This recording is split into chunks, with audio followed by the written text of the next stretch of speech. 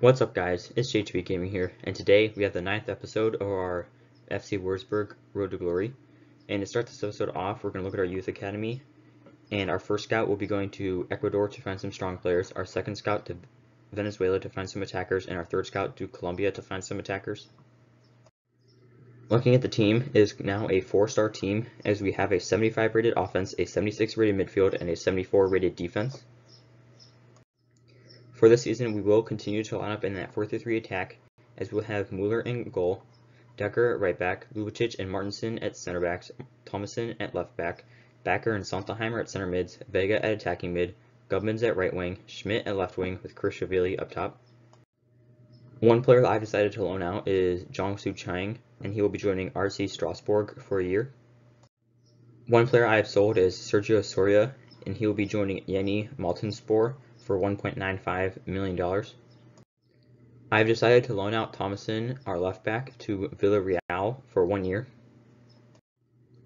Martinson will also be going out on a 1-year loan, and he will be joining Arsenal. One of our backup goalkeepers, Haas, has left the club to join Bakashir for $900,000. Shen Cheng has departed the club, and he will be joining Vitesse for $2.65 million. Simon Galeno will be joining CD Tondela for 2 years on loan.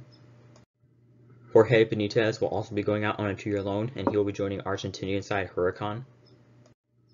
A bit of controversial transfer news is I have sold Liam Gubbins to Chelsea for $42.3 million.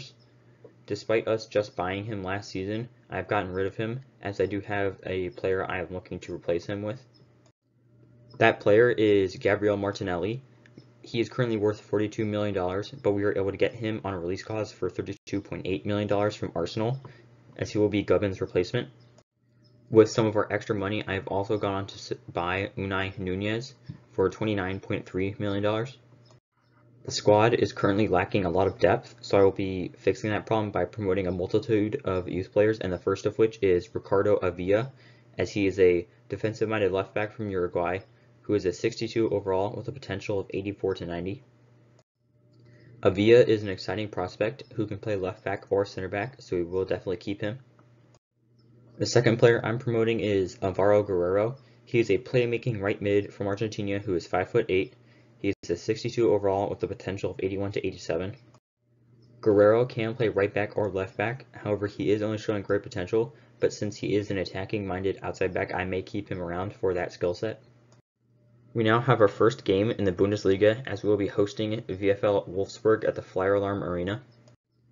We will be lining up in that 4-3-3 attack. We have made a couple of changes, as we will have Mueller in goal, Hemmerich at right back, Lubicic and Nunez at center backs, Decker at left back, Backer and Sontheimer at center mids, Vega at attacking mid, Martinelli at right wing, Schmidt at left wing with Krishavili up top. Wolfsburg will be lining up in a 4-2-3-1. They do have a very good team, so this could easily be a very tough game for us. In stoppage time of the first half, we have the ball in a dangerous area as Sontheimer gets the ball. He's able to skill past one of their defenders before crossing it back post to Vega, who is able to put the ball over the keeper to put us up 1-0 in the dying moments of the first half. Just after halftime, in the 48th minute, Wolfsburg has the ball. They're able to get it into a dangerous area, as we cannot effectively deal with it before they put it into the back of the net, as we are now tied 1-1 in the 49th minute. In the 61st minute, the ball is played out wide to Schmidt. Schmidt has plenty of time to line up his cross. He cuts it back to Sontheimer. Sontheimer is able to shoot and put it into the back of the net to put us up 2-1 in the 62nd minute.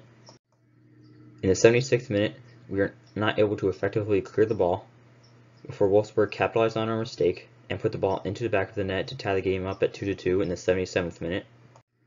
At full time, we would end up tying the game at 2-2, thanks to goals from Vega and Sontheimer being cancelled out by goals from Arujo and Schlager. One player that will be departing the club is Diego Campos, as he will be joining Chapanesque on a 2-year loan move. Bram Decker will be departing the club and joining Benevento for $4.4 million. Now I have a little bit more controversial transfer news, as I have sold Max Schmidt to Bologna for $4.1 million. He currently is not a high enough overall for us, however he does have potential to be there, so we may buy him back, but I'm not sure. The player that I have bought to replace him is Ricardo Horta. He can play left wing or right wing, and we bought him for $28.4 million. Horta isn't a good scorer, so that's why I did buy him, as I want our wings to be scoring a lot of goals this season. Another player I have sold is Eric Henriksen, and he will be leaving the club for $2.45 million to be joining ISA. Akira Kapakami will be leaving the club on a one-year loan, and he will be joining VfL Wolfsburg. Since our squad depth is very, very low right now, I will be promoting a flurry of youth players who are not good enough to be first-team quality. However, we need players, and the first of which is Julian Durate. He is a physically strong center mid from Paraguay who is a 55 overall with a potential of 77 to 85. Another player I'm promoting is Eduardo Rossi. He is a playmaking attacking mid from Brazil who is a 56 overall with a potential of 80 to 88. Pablo Avila will be joining. He is a physically strong right back from Paraguay. He is a 57 overall with a potential of 80 to 86. Alfonso Guzman will also be joining. He is a technically gifted right mid from Venezuela. He is a 58 overall with a potential of 71 to 91. German Carrizo will be joining. He is a 5'5" attacking right wing from Peru who is a 55 overall with a potential of 80 to 88. Eduardo Diaz will also be joining, as he is an attacking left wing from Peru who is a 55 overall with the potential of 71 to 89. Fernando Benitez will be the last player we promote, as he is a physically strong defensive mid from Ecuador. He is a 58 overall with the potential of 78 to 94. One player that will be leaving us once the transfer window opens is Hong-Jil Cho, as he will be joining Leeds United for $2.9 million. Alvaro Guerrero will be joining IK Sirius for $810,000 when the transfer window opens. We now have a game in the Bundesliga as we travel to face Hamburg at the Volksparkstadion. Hamburg will be lining up in a 4-3-3 defend. The player we're going to have to watch out for is Götze. We'll be lining up in this 4-3-3 holding, and the change we've made is Schmidt is out and Horta is in to make his debut. In the 3rd minute, Horta is in behind the defense. He shoots from the edge of the box and puts it into the back of the net to put us up 1-0 in the 4th minute of the game. In the 69th minute, Martinelli has the ball in the box. He crosses it across to Krishishvili, who puts it into the back of the net to put us up 2-0 in the 69th minute. At full time, we would go on to win 2-1. We have a little bit of transfer news now, as Jens Winter will be leaving the club for $2.2 million and joining Yeni Malatyaspor. We now have some bad news, as Krishishvili has torn his MCL and he's going to be out for the next 2 months. In the 2nd round of the DFB Pokal, we were able to easily go past Kaiserslautern 4-0. One player from our youth academy that I'm going to be promoting to the first team is Adriano Amaral. He's an attacking Brazilian right winger who is a 60 overall and has potential at 85 to 94. Amaral is surprisingly showing potential to be special, and he can play right wing, right mid, or left mid, so I definitely will be keeping him around, as he's a player I do think will be very good for us.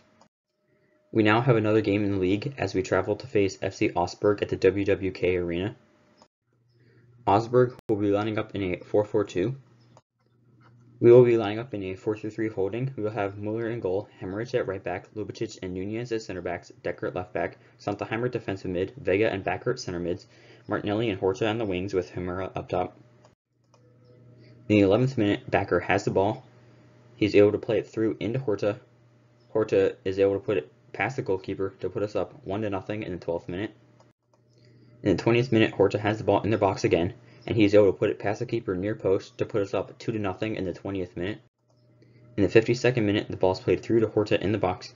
He crosses it back post to Vega. Vega's first header does not go, but his second does to put us up 3-0 in the 52nd minute.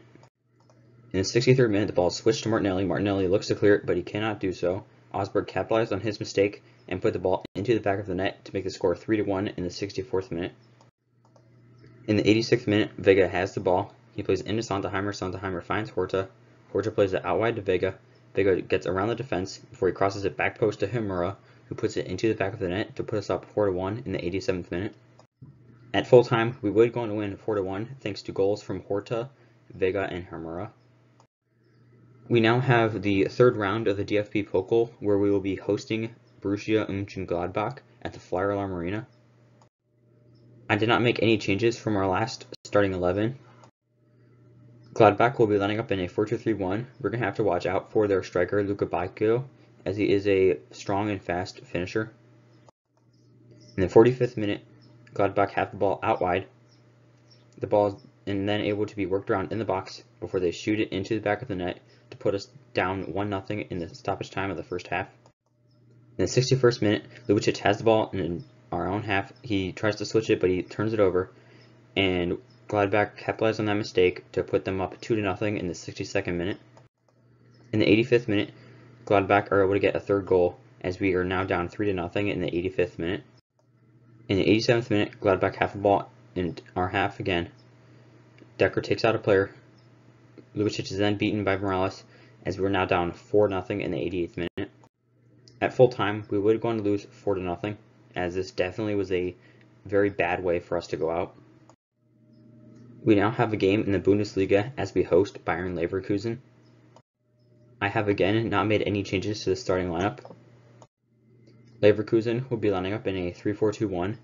They have a plethora of very good players in Pickford, McTominay, Havertz, Richarlison, and Guedes, so we will definitely have to watch out for those players. In the 14th minute, Munir has the ball for Leverkusen. He plays it into Gojak, their striker, who does a 1-2 with Guedes before Gojak curls it around Mueller to put Leverkusen up 1-0 in the 15th minute. In the 42nd minute, we turn the ball over in a dangerous area before Leverkusen immediately look to counterattack us. Gojak plays it through for Munir, and Munir puts it past Mueller, as we are now down 2-0 in the 43rd minute. In the 51st minute, Becker has the ball. He plays it out to Decker. Decker then cuts it back. He plays it into Becker. Becker is then able to put it past the goalkeeper to put us up 2-1 in the 52nd minute. In the 62nd minute, Sontheimer is dribbling at the defense before he plays it through to Becker. Becker takes a touch past the defender, gets it onto his left, and puts it past the keeper to tie the game up at 2-2 in the 63rd minute. In the 87th minute, Leverkusen have the ball in a dangerous area. The player is able to get the ball out wide. He crosses it back post. Mariani is beaten in the air by Havertz, as we are now down at 3-2 in the 88th minute. In stoppage time of the second half, Martinelli gets the ball from Horta. He plays it back to Horta. Horta then gets in the box, and he's able to put it past the goalkeeper to tie the game up at 3-3 in the last seconds of the game. At full time, we were able to escape with a draw after that late equalizer from Horta. Heading into the month of January, we are currently 12th in the league with 17 points, and we are 7 points above the relegation zone, which I think is good enough. In the DFB Pokal, we were knocked out in the third round by Gladbach. I hope you all enjoyed this episode. I post a lot of other FIFA content on my channel, so if you want to check that out, feel free to do so. See you later, guys.